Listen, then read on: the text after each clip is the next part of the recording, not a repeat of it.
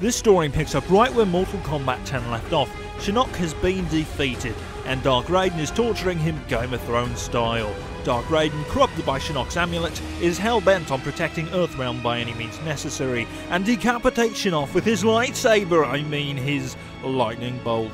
Kronika, Shinnok's mother and master of time, shows up fashionably late and vows to rewrite history and stop Raiden from unbalancing the Force, history. Raiden enlists the help of Sonya, Cassie and Jackie to attack the main cathedral Netherrealm. The Special Force strike team succeeds, but Sonya sacrifices herself to complete the mission. Give your dad a kiss for me. Mom, no, don't! Mom? Mom!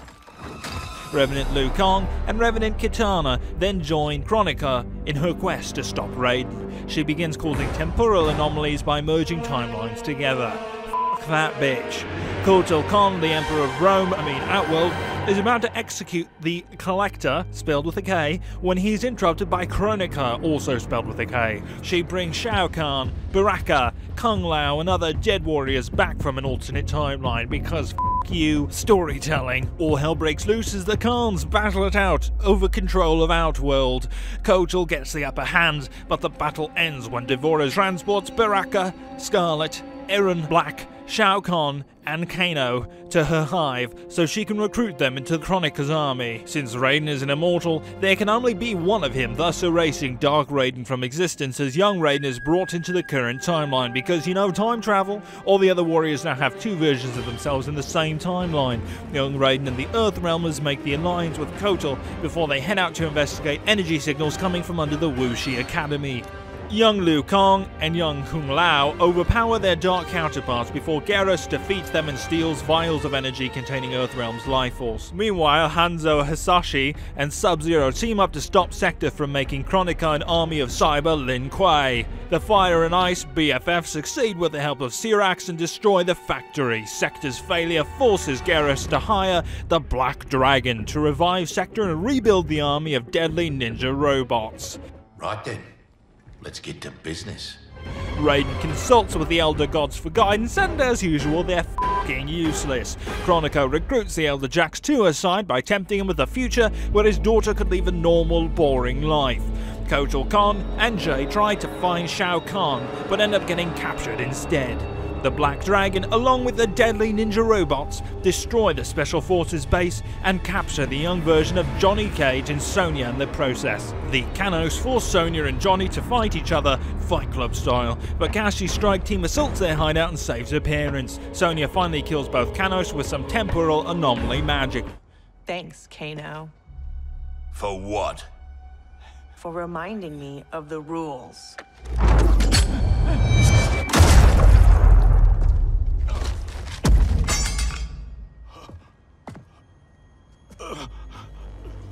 Meanwhile, Kitana, Louie Kong, and Kung Lao go on a rescue mission to save Kotal and Jade, as well as secure an alliance with the Tarkatans.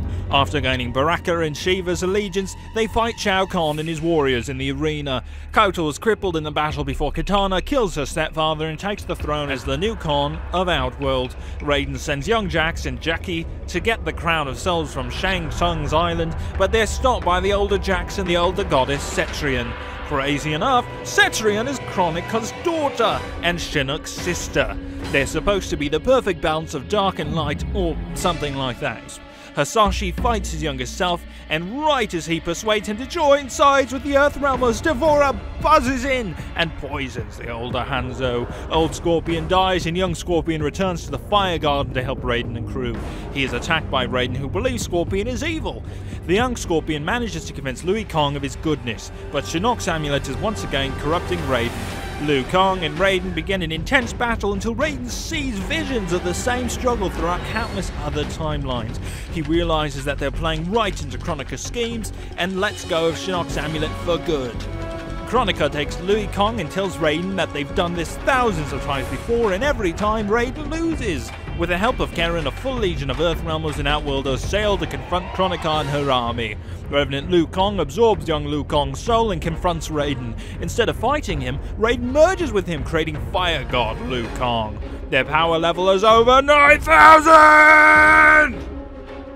Kronika is shocked. All war breaks out at the beachhead, and Louie Kong goes all Super Saiyan God and wipes out Kronika's forces.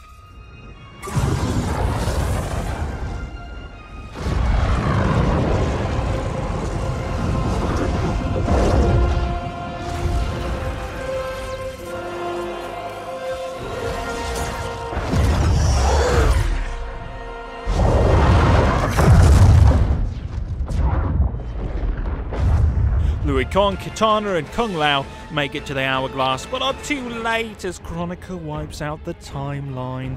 Louie Kong, being a god, survives. He fights Kronika and viciously destroys her. And now mortal Raiden tells Louie Kong he can choose a partner to remake history as they see fit. Louie Kong chooses Kitana as his partner, finally gets out of the friend zone, and everyone else dies. The end. This is your narrator Axol speaking. We hope you enjoyed the video and thank you for watching. Like, comment and share and all that good stuff. And stay tuned for everything wrong with Mortal Kombat 11 coming in the next couple of days. Sayonara, see you later, adios.